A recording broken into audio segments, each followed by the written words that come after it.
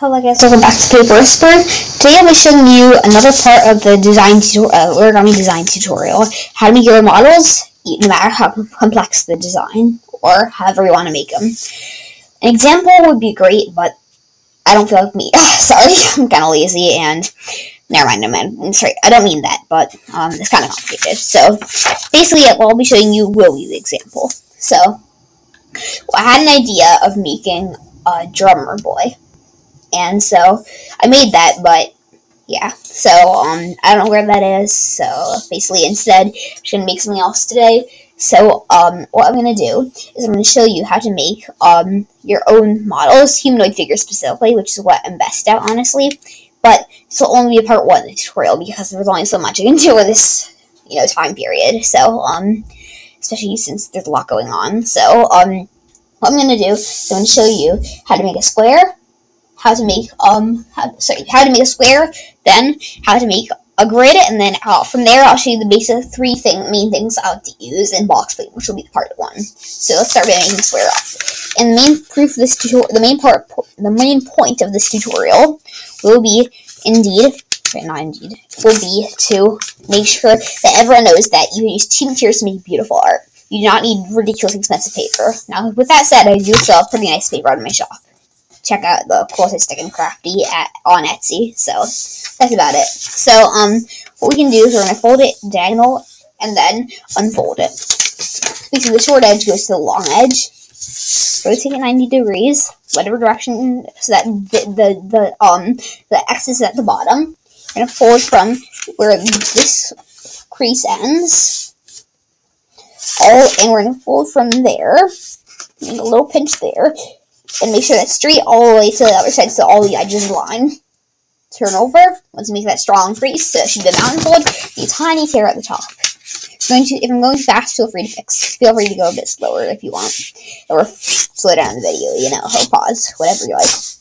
But yeah. So, also, what I'm going to do next, let me change the angle of this a bit. It's a little bright, sorry about that. So now I'm going to turn it over. We're going to keep this simple for this tutorial. We'll make a 16 by 16 grid, which may sound like a lot. There's 256 squares, but it's actually not that much in origami. So I'm going to fold it in half, unfold, fold edge to the middle, fold one of the edges to the crease you just made, and then fold that edge that is new from that crease to that same crease, not to the middle now, but to the same crease you just did here, and then you're good. Wait, sorry. So what we're going to do now is we're going to unfold and rotate 90 degrees and repeat in the other direction. Oh, sorry, I should keep taking the other 3 sides.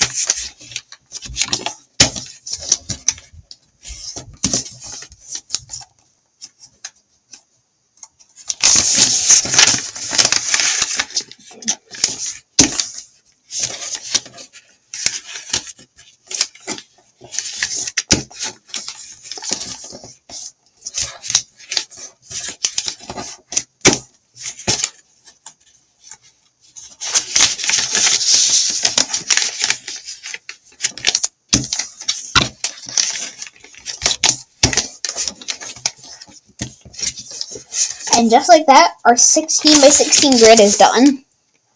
So what we're going to do next is I am going to grab a pencil, and I'll see you in a sec. Okay, so now I have my pencil. Sorry about the intermission. My computer died, so yeah. So basically, now what we're going to do is kind of graph out what basically it looks like on this drawing of what it would look like to do each of these types of box pleating types, I guess. First type's the very basic type that you probably see in most origami models that use the box pleating technique. Looks something like this. Then there's another type where you kind of like make a square type thing that I use in a lot of my models. It looks something like this.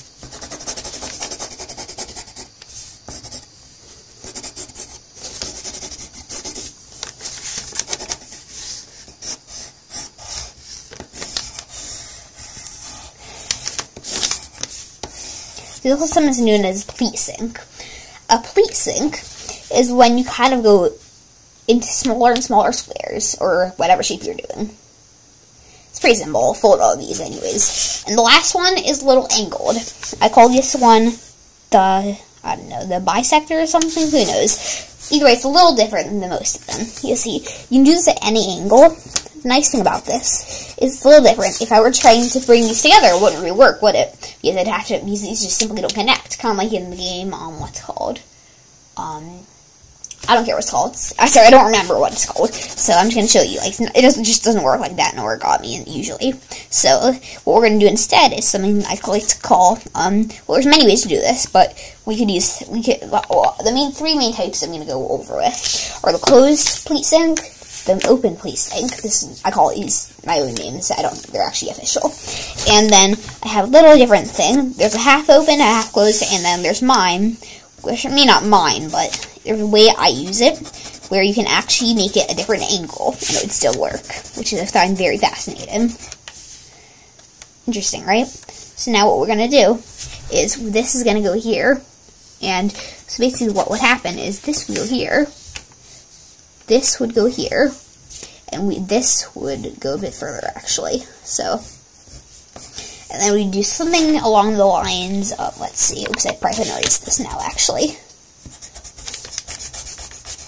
So basically what would happen is this would actually kind of do some, more like this, actually. It's a little complicated, but I'll show that in a sec. It's a little more than you might need, but it's still a good idea if you need to use it. And that makes something look a bit like this. So, I'm going to fold all these just as a demonstration, and this would go over here. Perfect. Let's change one last thing. That would be more like that, actually. If you don't understand any of these, that's completely fine. I'll explain them all, I guess. I'm kidding, of course I'm going to explain them all. Sorry, I'm going to redraw this. Okay, so we're going to go along all these creases and show you what exactly each of them look like, and then we'll be done for the day. So, what we're going to do is we're going to fold, basically how this one is collapsed, is I usually don't collapse my model, sorry, crease my models. I find it's kind of like waste my time when I can crease them off anyways, but a lot of Origami may disagree with me usually. I've at least the boxpleat models. I usually design in my head, so it doesn't really work out for me. Especially when you're trying to draw it out. I have a hard time getting things out on paper, literally.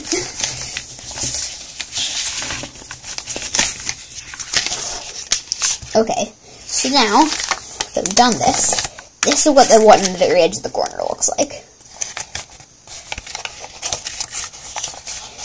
Now this one, it's going to be a little different, but we'll do that one last, actually, because it's a little more complicated.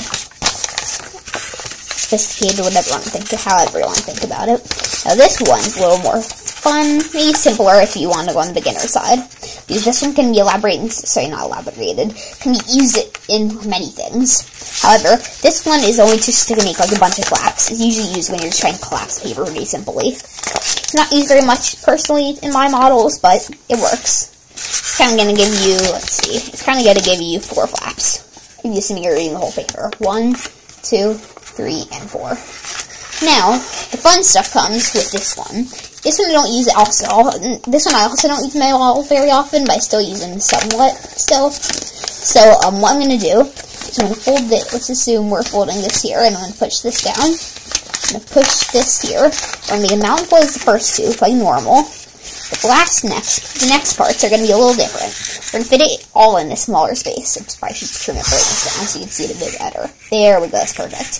So, I have this crease, they're going together. And then, what we're going to do is we're going to fold this one and this one. Oops, that's way off, sorry, 1 second.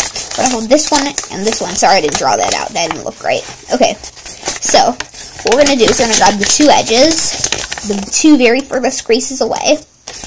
Sorry, the 2 closest creases, that one in the middle, I misspoke. And I'm going to make it so that they kind of connect something like this. So let me show you again. Looks like this. It's kind of hard to describe, so I'm just going to say talk, but not talk for now.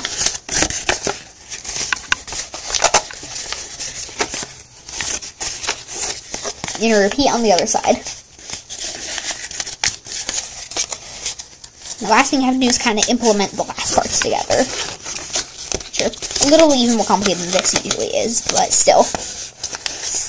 Sophisticated, whatever. Sorry.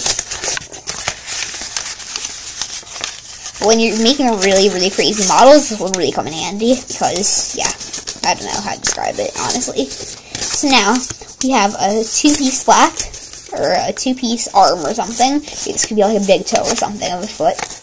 This one's a bit higher, which is pretty cool. And the last thing is we have this piece. And that's all for today. Hope you enjoyed the video and have a great day. See you next time. Bye.